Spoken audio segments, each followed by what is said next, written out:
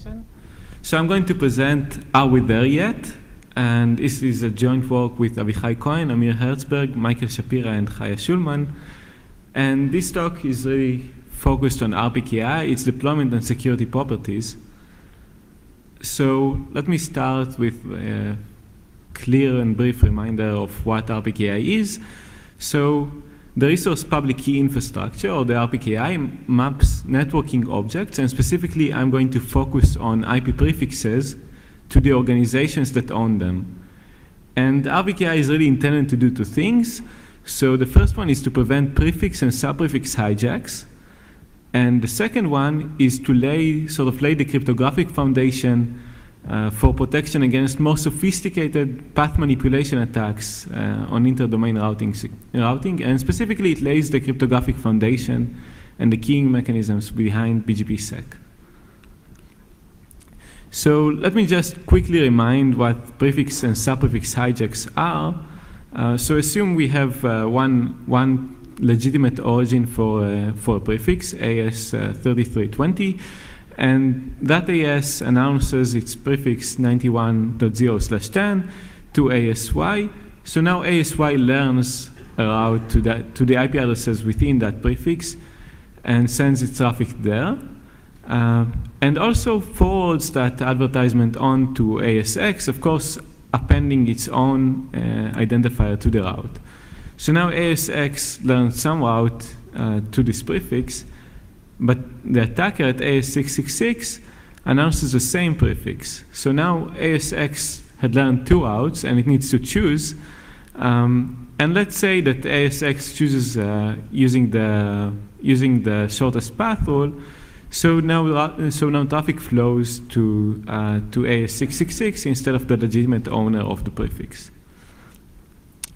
To demonstrate subprefix hijacks, I've moved ASY to the other side of the graph. So the legitimate owner still announces its prefix, and it reaches ASX.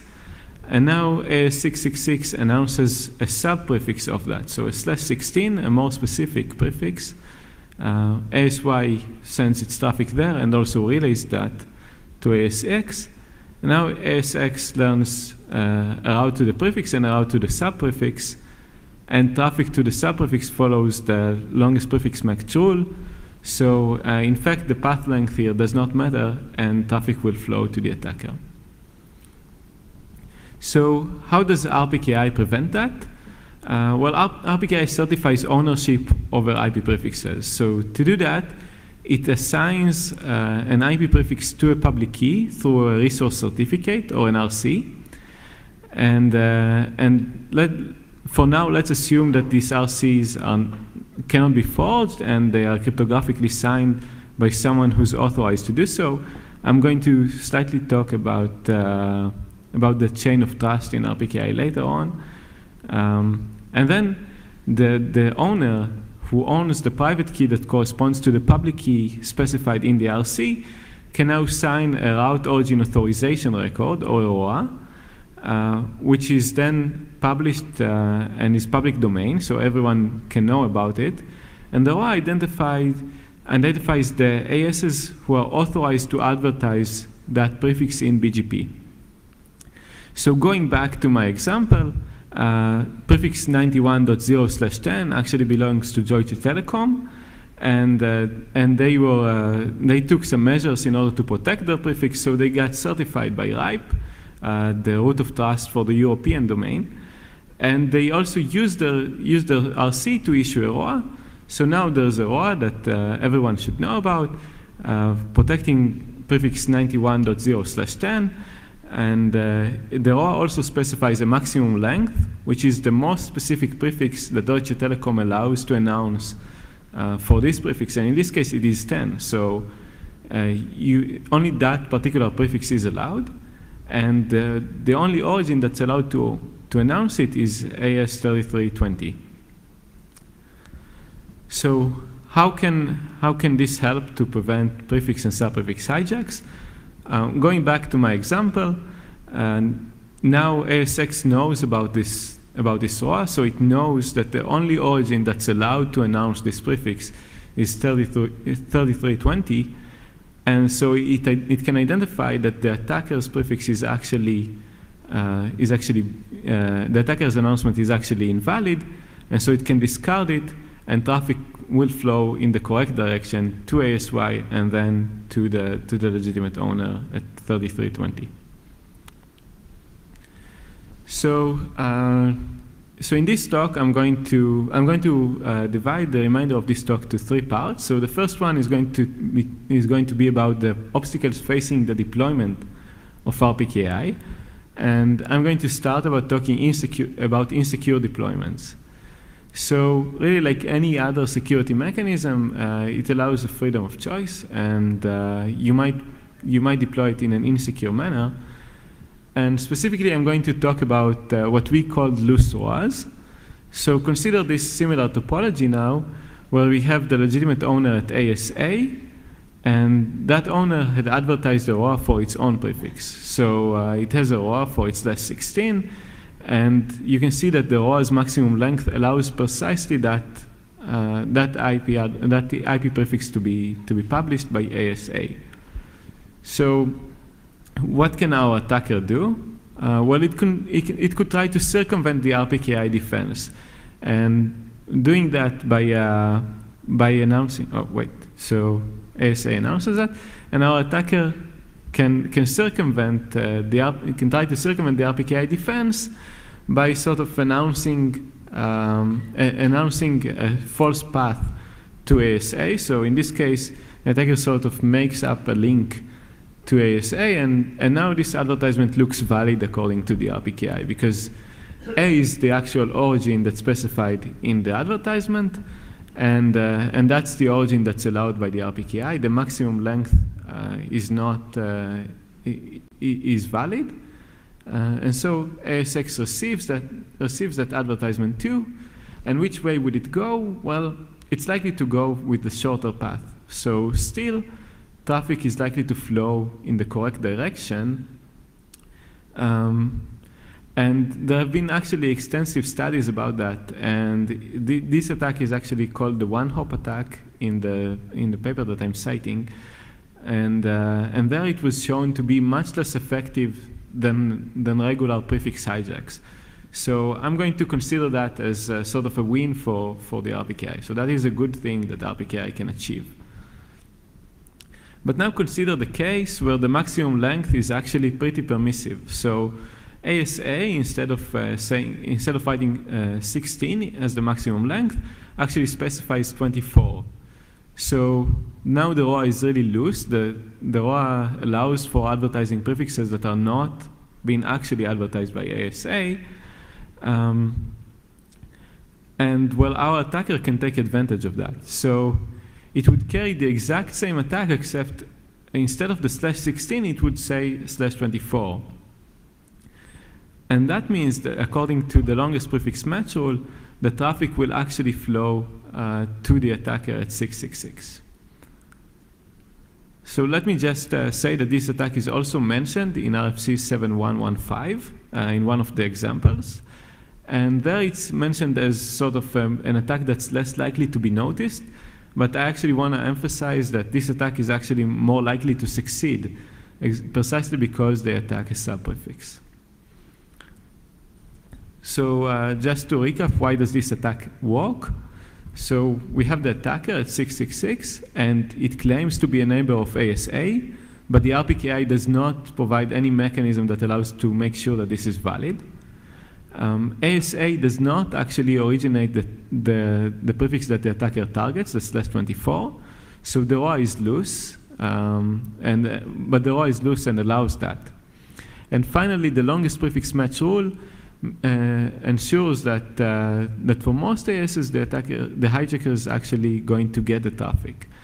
And this is regardless of where it is located in the network. So how common are these insecure deployments? Well, it turns out they are pretty common. So around 30% of the prefixes that are covered by RPKI are actually sort of unprotected because of that. And about 89% of the prefixes with maximum length that's larger than the prefix length, so prefixes that are taking advantage of this maximum length property are actually vulnerable. So almost everyone who's taking advantage of it. And finally, I want to also point out that it actually manifests some large providers. So we've seen some really important organizations that have used a very permissive length in the ROAS. And this vulnerability is actually should be solved when BGPsec is deployed, but we have a long time until then. So until then, we actually better not issue loose ROAS and use the minimum maximum length that's required. So the next thing that I want to talk about is the human error factor. And it turns out that in the RPKI, there are many other mistakes that people have made. And specifically, there are bad ROAS, which can cause legitimate prefixes to appear as invalid if you're doing route origin validation according to the RPKI. And specifically, that might cause, for someone who's doing filtering, to disconnect from legitimate destinations. And there have been extensive measurements about that. So let me just point out that out of the about 6.5% of the prefixes that are covered, that are announced in BGP and are covered by the RPKI, about just over 8% are invalid. And another almost 30% are valid, but are actually unprotected because of these loose ROAS that I've shown you earlier. So we've also done a short anonymous survey for network operators in this work. And we've asked them what is the main concern regarding doing RPKI-based origin authentication in your network. And as you can see, a very important thing that was pointed out is actually being disconnected from destinations. So this is a true concern about RPKI used in practice. And so then we checked who are the organizations behind these bad ROAS. So here on the plot, you can see on the x-axis the number of ROA issuers, and on the y-axis the fraction of errors that these ROAS cause. And what we found was actually some pretty good news, because it seems that only a few organizations are have actually issued the ROAS causing most of the problems. So we actually view this as very good news, because some focused effort and maybe some convincing for these guys might improve the integrity of the information in the RPKI quite a bit. And the last thing that I want to talk about in this part of the talk are inter-organizational dependencies. So there are two inter-organizational dependencies that RPKI sort of encapsulates. And the first one is the downward dependency, which is a dependency in issuing a ROA. So specifically consider the following scenario. There is an RIR who holds a root certificate for the domain. They have signed a certificate, an RC, for some provider with a /8. Now that provider, in the decades that it has this IP prefix, had sold parts of it to some customers. Now, as soon as that provider goes on and issues a ROA for its own IP prefix, it would make customer announcements that are not covered by ROAs to actually appear invalid. And the reason is that these customers will now be perceived as sort of subprefix hijackers, although they are the legitimate owners of the IP prefixes. So we've measured. So for how many prefixes and what portion of the IP address space there actually exists as dependencies. And what we've seen is, again, some good news. So this does not apply for a whole lot of organizations and IP prefixes. And as you can see here, most are not actually dependent. Some bad news that come with that is that those that are actually dependent are really important. So you can see here again a CDF, and the x-axis describes the number of organizations. The y-axis describes the fraction of downward dependencies either for prefixes or for the IP address space. And you can see that really most of the dependent IP address space belongs to just a few organizations, suggesting that their IP address space is quite large. And then the other side of these dependencies is the dependency in issuing a certificate. So now consider the following similar scenario. We have the same provider, but now that provider did not bother to get an RC. So the provider does not have an RC, but now its customers want to join the RPKI. So they need an RC, except the provider does not have an authorized key to sign their allocation. So this might be a deployment problem in practice, especially in case that this chain between the RIR who holds the RC in this case and the customers is quite long. The customers might try to go to the RIR and get them certified directly. There might be some challenges in practice in doing that. So this might be an issue. So we've also checked how many organizations are actually upward dependent. And again, some good news. It looks like not that much. So really the allocation tree is quite shallow. And again, here the x-axis describes the depth of the dependency. And you can see that for most, there's actually no dependency. So that's quite good. So now I'll talk about some mechanism that a system that we've built to improve the information accuracy recorded in the RPKI. And so our system is called Draw Alert, and it has two sides to it. So one side is a web interface that's available at drawalert.org, which allows network operators to check whether their IP prefixes are properly protected by ROAs, and if not, why not. So if they have a loose ROA, that would indicate that. If the AS number is wrong, that would indicate that and would say what should the AS number be. And also, if they have a too short of a maximum length for what is actually being announced, it would say that and say what would the maximum length be. And finally, if you consider the case that I've shown you earlier of a provider issuing a ROA causing its customer to be invalid, well, in that case, we would also indicate who the provider might be and what sort of ROA did it issue that causes the customer to be invalid.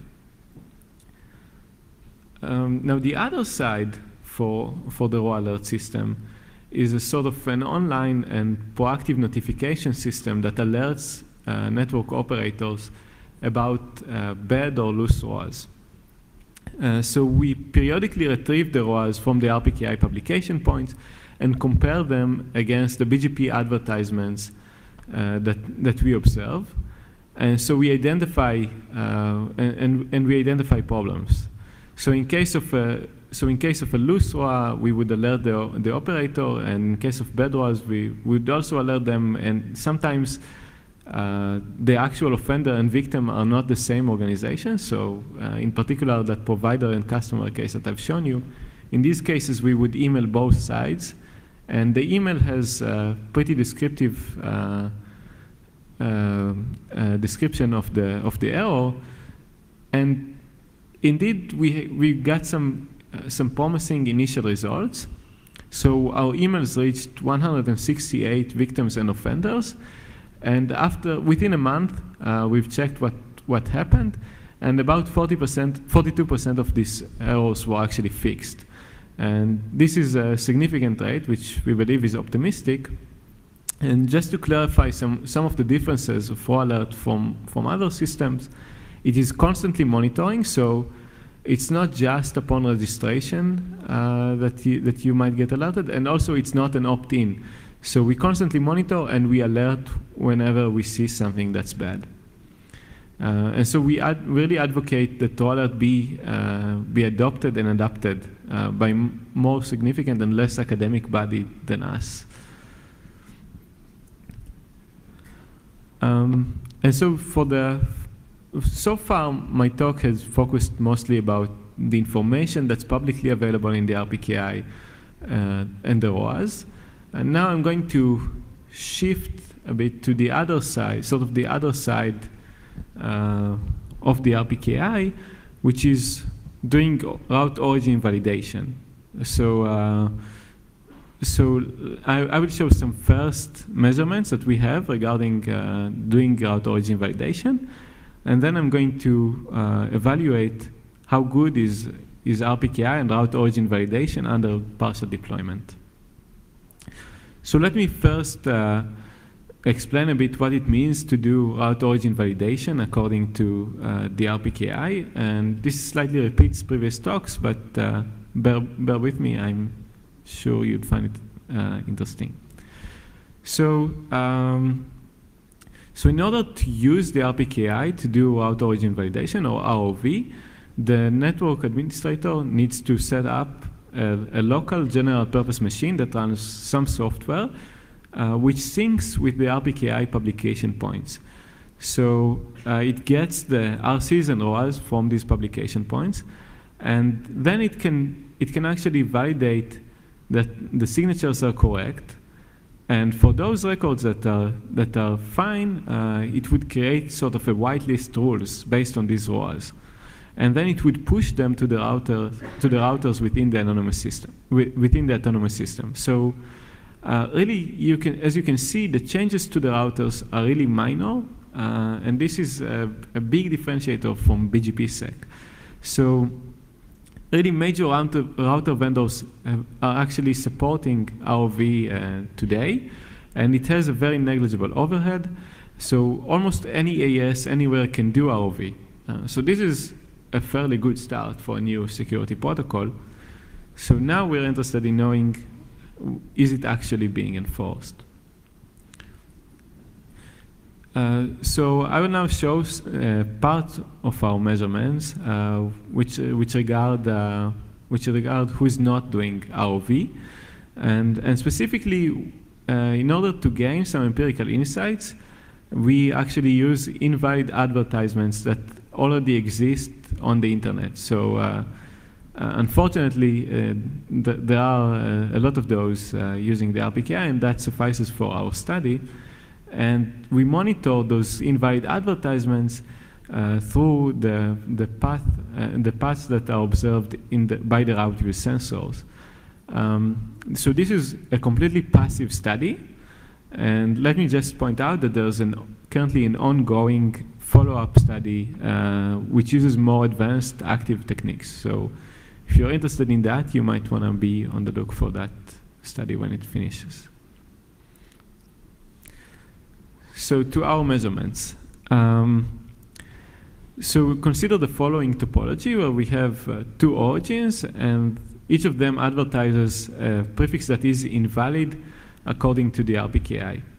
Now, in this set of measurements that I'll present, we're focusing specifically on the ASs that are not doing filtering. So we only care about those that do not discard invalid routes. And to see who these guys are, we simply observe the routes, the routes that the invalid advertisements take, and then we can point out that all the ASs that relay these advertisements are actually not doing filtering according to the RPKI. So what did we find? Well, we found that at least 80 out of the 100 largest ISPs do not do filtering according to the RPKI. And the reason that I'm presenting focused results on these 100 largest ISPs is dual. So both because for these particular ISPs, we can actually see a lot of paths that go through them. So using this passive approach, it's easier to learn about them. And the second one is, as I'm going to show you in the remainder of my talk, is that these guys turned out to be very important for the security benefits that RPKI can provide. So we've also asked that in our survey, do you apply RPKI-based route origin validation? And you can see that the numbers pretty much confirm what we've seen. So about 85% have answered no. about 10% have answered yes, but only to deprefer invalid routes. And only about 5% have indicated that they use that in order to discard invalid advertisements. Now, let me just talk about these 10% who are doing depreference. Well, it was shown that depreference actually does not help at all against subprefix hijacks.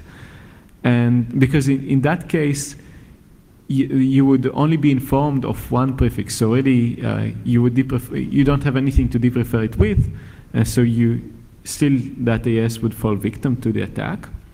And also, in case you only have one provider that connects you to the internet, well, you might only receive one advertisement and for the prefix, and therefore, again, be fooled to take it. So as we've seen, deployment of ROV seems very partial. So now the question is, how good is ROV under partial deployment? And what are the security benefits that we might expect to get from it under such deployment scenarios? And we identified two interesting collateral effects. So the first one is the collateral benefit effect, where adopters might be able to protect ASs behind them in the internet topology just by discarding invalid routes. So consider this simple topology. So we have the attacker at AS666 and the legitimate prefix owner at AS1, and the owner has a ROA published. So anyone who's doing ROV knows about this ROA. And in particular, consider AS2 who is doing ROV and AS3 who does not. So what's going to happen so let us assume that the attacker tries to do a subprefix hijack. Well, now the AS doing ROV at AS2 will actually discard that advertisement. And so when the origin advertises its own prefix, the /16, that advertisement will reach AS3, and therefore, since AS3 is only offered the good route, it will not be fooled, and traffic will actually flow in the right direction. So that is a pretty good effect that using ROV might have. Now let me talk about the collateral damaging effect that we've seen. So the collateral damage means that, in our context, means that ASs who are not doing ROV might actually cause damage to ASs who are doing ROV. So to demonstrate that, I've swapped AS2 and AS3. So now AS2 does not adopt and does not perform ROV, while AS3 does. And the first type of collateral damage that I'll show is disconnection.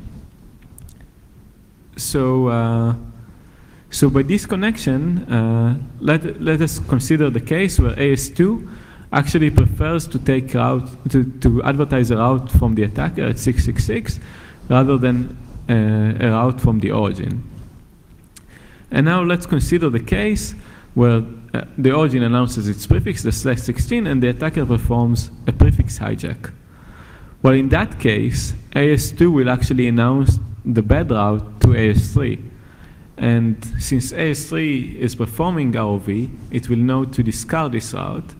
And since it's not being offered any other route, it will be disconnected from the prefix 1.1/16. So in not adopting, AS2 had actually caused AS3 to disconnect. Okay, so you might say, well, disconnection is better than reaching the wrong AS. So I prefer not to send my traffic at all than actually having it reach the wrong destination. But actually, using ROV under partial deployment might cause control plane and data plane mismatch. And that means, well, consider the exact same scenario, except now the attacker is performing a subprefix hijack. Well, now AS2 receives two advertisements, and they are for different prefixes. One is for the /16, and the other one is for the /24. And therefore, it would forward both of them to AS3. Now, AS3 doing route origin validation would know to discard the attacker's route. And therefore, it would actually choose to take the correct path when sending traffic to 1.1.1/24, so for the subprefix. But once this traffic reaches AS2, in AS2's table, it actually says that this /24 prefix actually needs to be routed to the attacker. So since we don't have source routing on the internet, traffic will actually flow against the decision of AS3 and will actually reach the attacker. So the last thing that we've done in this study is to quantify these collateral damaging and collateral benefit effects. And in order to do that, we've used the simulation framework, which takes the internet graph as well as the inferred relations between ASs. And the simulations work as follows. So every time we pick one adopter and one victim ASs, and we assume that the victim has a ROA to protect its prefix. And then we pick some adopter set, a different one for each type of simulations that we're trying to do, and I'll show you a few later. And then we evaluate which of the ASs on the internet would choose to route their traffic to the attacker and which to the victim. So that would give us the attacker success rate, which is sort of a measure of how good ROV is under this partial deployment. And we repeat that for about 1 million victim and attacker pairs. So, so first off, let me start by saying by quantifying the security benefits that we gain by having these top ISPs adopt. So by top ISPs, I mean the ISPs on the internet ordered by the number of clients that they have. And here you can see two lines. So the green line means that every ISP adopts with probability, every top ISP adopts with probability 1, while the red line means that every top ISP adopts with probability 1/4. The x-axis means the expected deployment. So in order to compare these two lines, we really wanted to have the same size of deployments. So if you take the 100 point, for example, for the green line, that means that all the 100 top ISPs have adopted ROV, while for the red line, it means that out of the top 400, so not 100, but 400 top ISPs, each one of them had adopted with probability 1/4. And so these two deployment sets are expected to be equal, yet as you can see, there is a significant difference between them. So while having a 25% adoption rate by the top ISPs does not substantially harm mitigate the attacker's the attack, while the subprefix attack is almost completely mitigated when the top 100 ISPs adopt.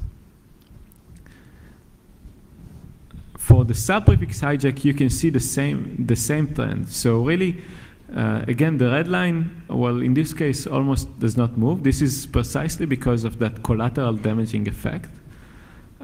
While the green line shows that the attack is diminished. Now, we have an online technical report. The technical report has some more details about these simulations and also includes some more data points. So and so you can see that at about 75% adoption rate, this gets very close to the green line, while at 50%, we're still pretty close to the red line. And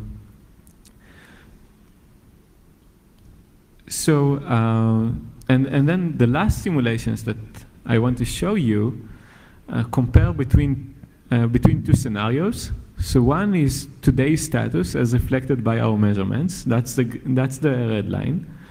And that means that ASs that do not adopt, that we found that are not doing ROV filtering, continue not to do that. And while the green line suggests that all the top ISPs start doing ROV. The x-axis describes now the adoption rate of ROV filtering in the remainder of the internet. So x-axis at 1 means that actually everyone who we don't know to not do ROV start doing ROV. And so you can see really the tremendous effect of this collateral damage. So for the subprefix hijack, even if everyone adopts, it seems that a substantial amount of the internet would still get fooled and route their traffic to the wrong direction because of the collateral damaging effect caused by these core ISPs who we found to not perform filtering. Now, the green line, on the other hand, is actually quite optimistic. It shows that if we just get these 100 guys to adopt, well, that means that the attacker success rate is rather low, and it continues to diminish until 0 for that attack as more and more ASs adopt. So really, it seems like adoption by the top 100 ISPs or by the core of the internet can make a huge difference. And the bottom line that I really want to emphasize for these simulations is that it seems that enforcement by the top ISPs is both necessary and, very importantly, also sufficient to provide some substantial security benefits from the RPKI. So I actually view this as some very good news, because that means that focused effort and incentivizing these guys to adopt might actually provide some critical benefits. So let me just conclude my talk. So I've raised 2 issues regarding the RPKI. One is information accuracy, and to address that, we've presented raw alert, which informs and alerts operators about bad ROAs, loose ROAs, and inter-organizational dependencies. And also, I've talked about ways we can use the RPKI to prevent hijacks better. And we found that incentivizing ROV adoption by the top ISPs is actually very critical and is both sufficient and necessary for significant benefits. So with that, I'll conclude my talk, and thank you.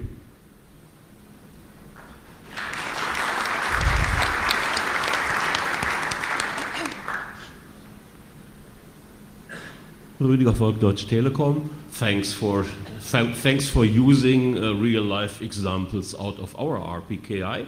Could you please go back to the previous slide? This one? No, yes, that one.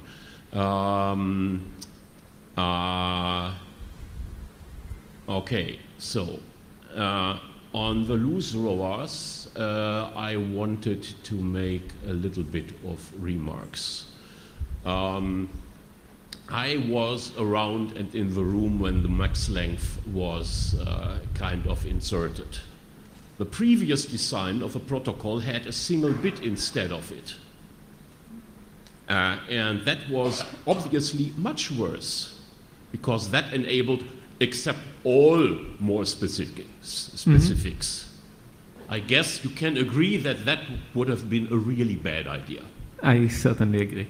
Okay, so kind of, I think the arguments why injecting the max length instead of asking people to enumerate exactly what they want to announce was based on the experience with customers that we asked to actually do in RPSL exact registration of all the routes they wanted to announce. And well, okay, some operators actually are pretty rigid on it, and we probably belong there, but we know that it's painful, and kind of the idea of giving people who really want to be a little bit lazy the choice of making them more vulnerable for having a little bit more comfort in doing the registry did seem kind of very much justified in the real world. And I'm quite sure that holds. However, the education to this and explaining if you do the ROAS for things you are not intending to actually announce, you are creating vulnerability, probably has to be emphasized more. So thank you for this comment. I'd actually love to continue talking maybe offline about this max length property. We actually have some follow-up work on that, and I'd love to get your opinion. Yeah. Thanks. For the inter-org stuff that you mentioned, I note that the design of the RPKI kind of mirrors pretty precisely the theory of how the internet addresses are allocated, assigned, and it seems kind of the only reasonable approach to keep that matching. However, the parts of the RPKI system that allow delegation, that essentially matches the delegation of the address space, is not really used a lot. Actually, right from the bottom, it's not used. Right from the top of the delegation tree, it's not used. And for the lower layers, there are only very few examples of delegation. And there are quite obviously some challenges of doing that. And then, of course, there is a lot of legacy problems. Not many operators have held a policy that for their PA space, actually portable assignments to customers cannot be done. Most people have some legacy there, and cleaning and dealing with that is just a pain. So, so let me just say that I think that there is room for improvement in doing that. So of course, as you can see, our measurements indicate that the problem is not that big. The tree is quite shallow, as you point out. I do think that there is room for improvements in the ROAS. So in particular, our research paper also suggests a new thing called the wildcard ROA that might be able to completely remove these downward dependencies that I've told you about. I'd be very happy to talk about that during the break. Okay, so let me stop. Thank you. Matt Petak, Yahoo, with hopefully an easy question. What are the top 100 ISPs? How did you define those? Oh, okay. So we've simply looked at the ISPs in the internet topology. So CADA has this inferred business relations topology. And they're sort of inferring who is the customer of whom on the internet. So given this huge list of all ASs, we've sorted them by the number of customers that each AS has, and the top 100 of that list are basically the top 100. You mean the size of the customer or just the number of customers? The number of customers, that's what we've done. So a customer with massive prefix blocks, that's only one customer, gets counted the same as somebody with a little tiny prefix? In our account, yes. Thank you for that clarification. Sandy Murphy, Parsons. Could you go to the slide that's the pie chart? Yeah. Oh, sorry. Well, you know, I probably, if I read that pie chart right, then there's like 16% of the people who responded said they employed RPKI in some fashion. I want their names. I want their home telephone numbers. Well, okay, so I believe this result, as we also point that out in the technical report, is quite optimistic. And that is because the people who are likely to respond and the people who are likely to be on the mailing list and forums that we've asked. They were live. They were breathing. They typed on keyboards. Well, excellent. Actually, I cannot give you their names because the thing is completely anonymous. But I'm very happy that you find this optimistic. Right. We also find some evidence that there are some people who are doing ROV. You can read the research paper about that. Okay.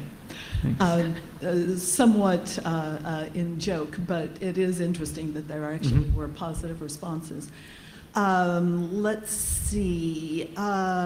About your interorganizational dependencies and finding out that people signed ROAs that disenfranchised their customers. Yes, this has been a noted problem for many times.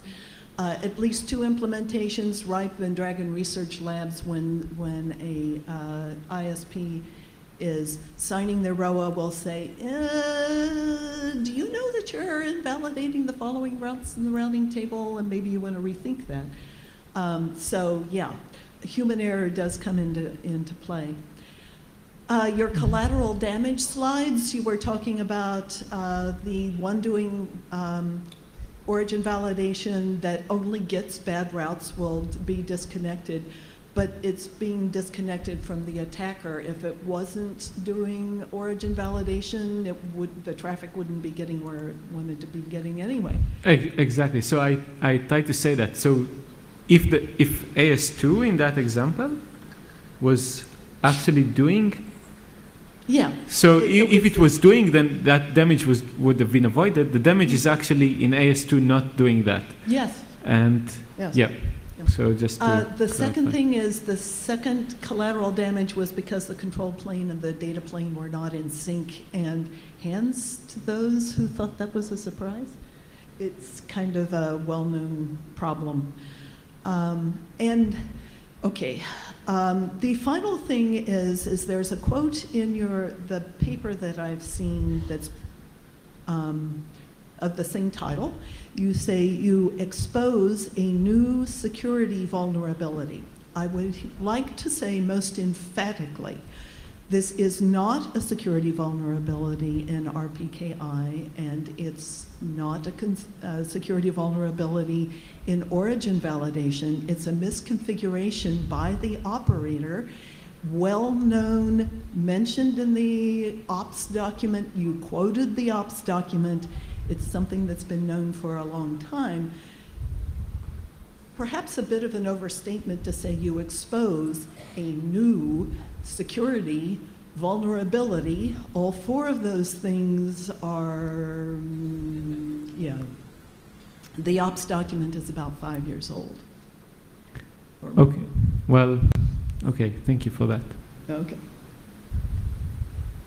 So Warren Kumari, Google, this might kind of be following on from what Sandy said, because I didn't really coordinate with her.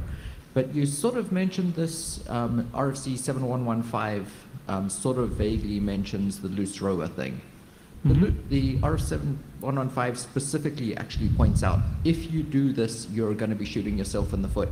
Unless the operator actually asks for that, don't generate the longer prefix. So yeah, that's information that people missed. But to some extent, if you give people a powerful tool, they will shoot themselves in the foot until they learn that hurts, and then hopefully they'll stop.